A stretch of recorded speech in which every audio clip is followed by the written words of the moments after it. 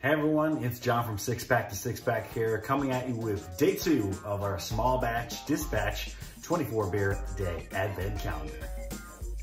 That smile is too weird, isn't it? Yes, it's like a serial killer smile. Day 2, we have Anderson Craft Ales Raspberry Fruit Sour. Very awesome stuff. Shout out to Small Batch Dispatch for this calendar. This is actually my first beer advent calendar of life, which is absolutely awesome. Oh, that sounds good. And really excited to be sampling these beers. Another mix-up, so we have the Anderson Raspberry Fruit Sour going in the Flying Monkeys tulip glass. Pouring your beer correctly today.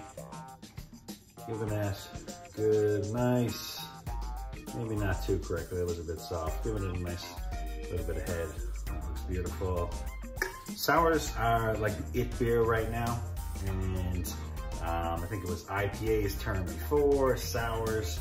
I'm not sure what's next, but I do have a theory that we're headed into blend territory. Not like beer, cocktails, that type of shit. No, but different types of beer, different blends, and even different just profiles of beer. I think that's the next thing to come down. If it's not, I didn't say this. But we're gonna get right to it. It's again Anderson Craft Ales Raspberry Fruit Sour. This is day 2. Ooh, sours are like just remind me of those what do they call, warheads? You know, those really sour candies. And I like styles like this one are nice. They have enough bite off the top, especially in the sour, that it's not too entry level. It's got enough carbonation behind it, and it's got enough sourness behind it. Not bad at all. Shout out to Anderson for this one. Very good. Again, jumping on the sour bandwagon over the last year. Now, drum roll, please. Insert fake drum roll.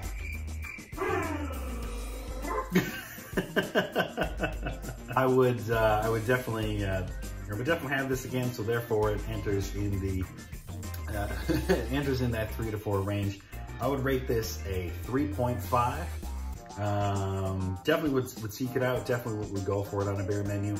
And I'd like to see a little more carbonation in styles like this. But overall, really good from Anderson and brewed in London, Ontario. Shout out to the brewer staff there. Again, for these ratings, it's literally, I know nothing. I'm not a Cicerone. I'm no expert. So it's just my own 2 cents. May not be worth anything, but it's just giving a shout out to local craft breweries that have really been struggling this year and really want to elevate any local business. If you have any local business that you want to shout out, please do it in the comments and let us know which different types of breweries we should be trying, and maybe they're already in this calendar, who knows?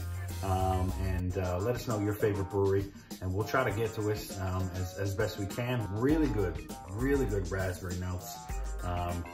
Raspberry fruit sours, if you're not even a fan of eating raspberries, they're awesome, and really just a good beer all around.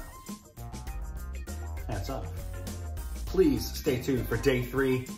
I'll let you know today because I did prepare, and no, I didn't, did I? Don't know what beers for tomorrow. We're just keeping it easy breezy here. Please put your comments in the below section there. Like and share this all around. Again, it's John from SixPack2SixPack. Have a great day, everybody. We'll see you tomorrow for day 3 of the 6 beers of Christmas. No, that's not what it is. Thanks for tuning in, everybody. We'll see you tomorrow for day 3 of SixPack2SixPacks. I can't even speak. Thanks for tuning in, everybody. We'll see you tomorrow for day 3 of SixPack2SixPack's review of Small Batch Dispatch Beer 24-day Advent Calendar. Cheers. Beauty. Absolute beauty.